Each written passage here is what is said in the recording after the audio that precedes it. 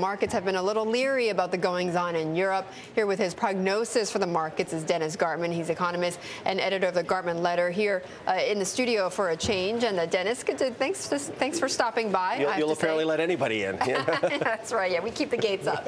All right.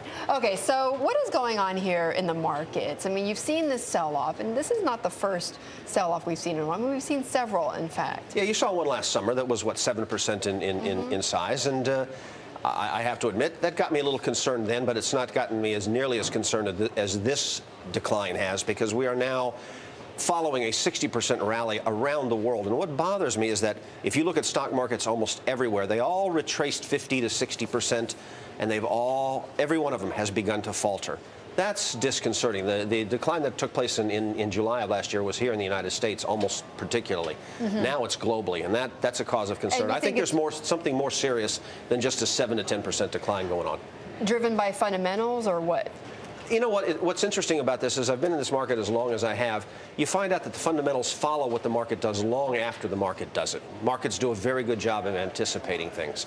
The market turned up long before economic activity is getting, and it is in fact getting stronger. The market will turn down long before economic activity begins to turn lower. That's right, and yet at the same time, and when I mean by fundamentals is of course what we're hearing about what's going on in Europe and with Greece and that sort of stuff. But I was talking with a Fitch analyst just about half an hour ago who says, look, some of those fears are exaggerated at this point. I am not sure that the fears in Europe are exaggerated at all.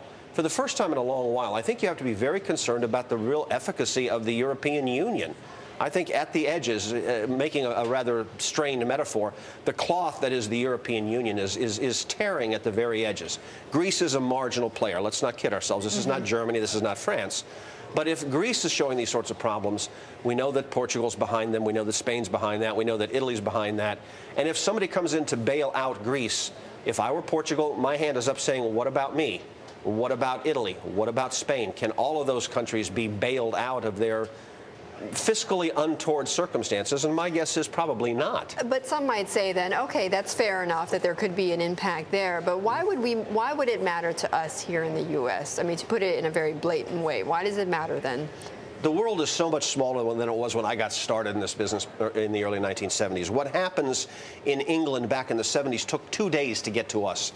Now what happens in England, what happens in Portugal, takes 30 seconds to get to us. Because it's about confidence, right? It is about, ultimately, it's that's about all confidence. markets are all about. It's about confidence, absolutely. And confidence, I think, is being broken.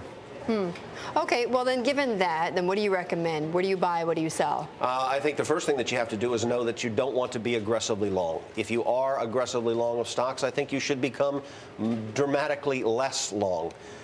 For the average in equities, okay. Yeah, absolutely. For the average investor, he can't go to the short side. I, as a hedge fund manager, can go to that side. Today, it doesn't feel all that solid because we're going to open up, what, 0.8%. Those things happen. It's turnaround Tuesday. But if I were telling an individual what to do, I'd say, you've had a nice run. It's been a great 60% move from the March lows. You've not seen anything like this practically in your lifetime. Take some. Go to the sidelines. Take a deep breath. And don't be surprised if stock prices are down another 10 or 15% by the end of the summer. And you think that you would go long, continue to go long gold? I've been long gold for a long time, and I preface every statement, or I shouldn't say preface because we've already started it. I don't like myself when I'm bullish of gold. I don't like being bullish of gold. It means that you're expecting untoward, chaotic circumstances to prevail. That's not going to happen. But at this point, you have to own a little bit of gold. But you're long dollar, too. I am bullish of the U.S. dollar. I'm bullish of dollars, U.S. dollars, Canadian dollars, Australian dollars, New Zealand dollars.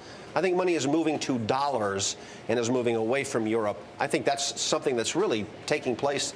Not enough people have paid much attention to, and it's going to continue, I believe. Okay, well, some bets coming from Dennis Gartman. Thanks so much for joining us and stopping by. Thanks for having me. Dennis, editor of the Gartman Letter.